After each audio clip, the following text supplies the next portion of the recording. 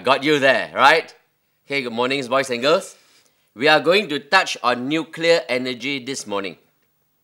And before we look at nuclear energy, please let me remind you of something. That physics is actually easier than ABC.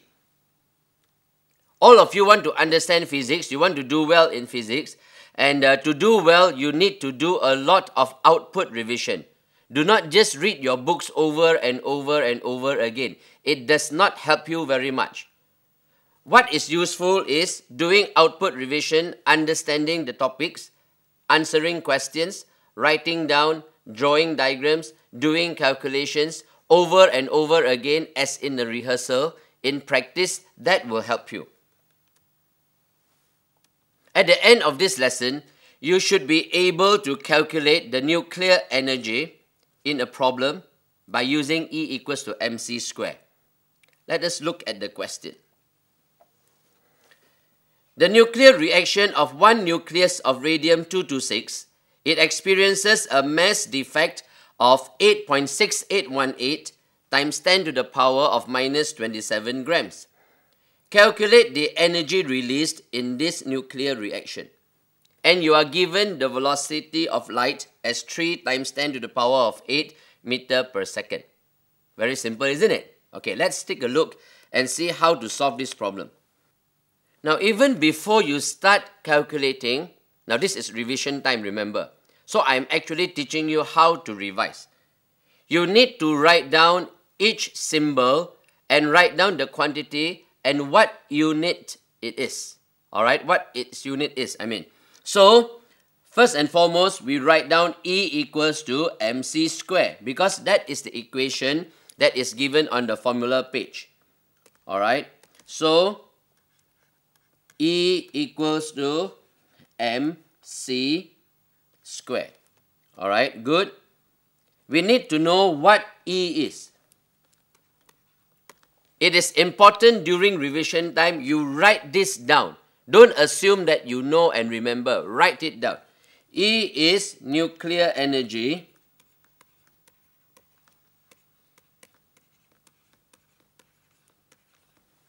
And write down the units.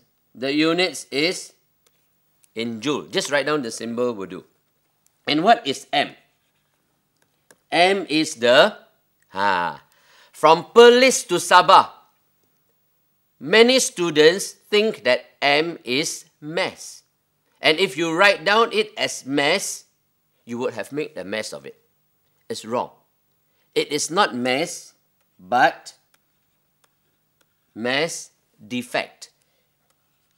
You must add the word defect. Otherwise, you can lose your marks in a subjective question. So what is the answer? Or rather, what is the unit? It is in kilogram. When I write down kilogram, it means that to use this formula, you must have your unit for mass in kilograms, not in any other units. And for mass defect, you know that it is the change in mass or loss in mass after the reaction, after the nuclear reaction. C. What is C? It is the speed or velocity of light.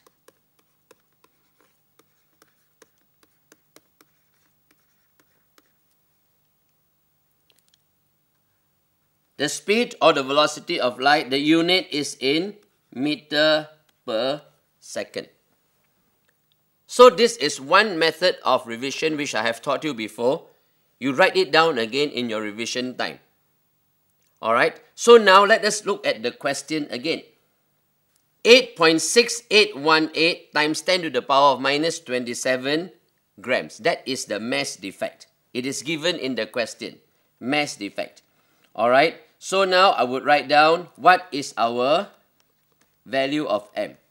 Alright, it is 8.6818 times 10 to the power of minus 27 grams.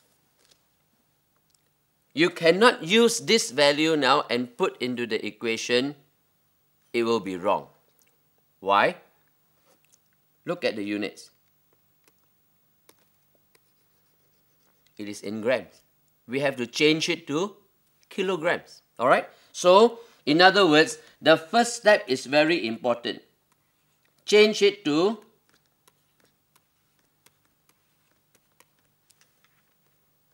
I'm using another color to emphasize it. It is equal to 8.6818 times 10 to the power of negative 30 kilograms. Okay, so now I have settled on this. I have settled on the speed of light it is given, or the velocity of light. Okay, I write it down again. Okay, C is 3 times 10 to the power of 8 meter per second.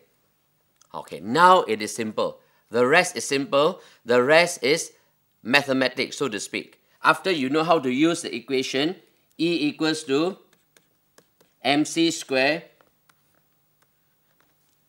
So you need to substitute in the value. What is m? M is 8.6818 times 10 to the power of minus 30 kilogram. Alright. Multiplied by speed of light 3 times 10 to the power of 8 meter per second. You square it. And as long as you use the correct unit, after you have worked out the equation, the answer will be in joule. Alright? So this is very important. It looks very simple, isn't it? As long as you don't make any careless mistakes. So after you have calculated this, make sure that everything is written correctly. You check it. Alright. After you have checked this, now you can use your calculator. Alright, not before this. Now you use your calculator and you write down the answer. You will get 78.14 times 10 to the power of minus 14 joules. Okay. Or you change it to standard form. Okay, let me teach you how to do it in a very effective way. This part, you change it to 7.814. What have I done? I need to multiply by 10. Alright? So this is actually this number. Okay? So I multiply it by 10 to the power of minus 14 joules.